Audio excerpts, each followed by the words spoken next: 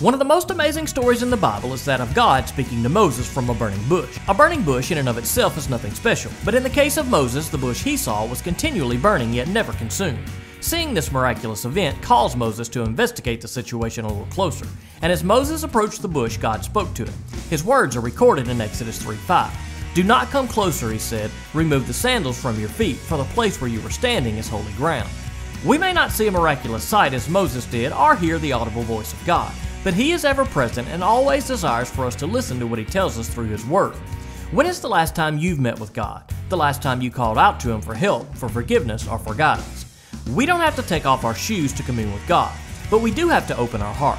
To come to God means we come through Jesus. It is only through Him that we are forgiven of our sin and have the relationship with God that we need. Just as Moses experienced the presence of God that day, so can you and I today if we simply will humble ourselves before Him. I'm Pastor Shan, and that's your 1 Minute Message.